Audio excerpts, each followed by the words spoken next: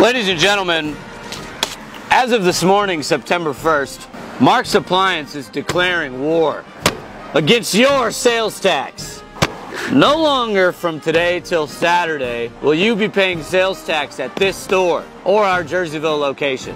I believe you have some footage of us fighting your sales tax. Can we roll that footage, please? Ladies and gentlemen, you are hard workers. You deserve a sales tax-free Labor Day weekend.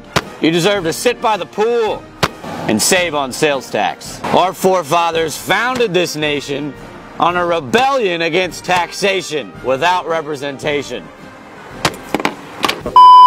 Today through Saturday, we honor that rebellion, and we want to pay your sales tax.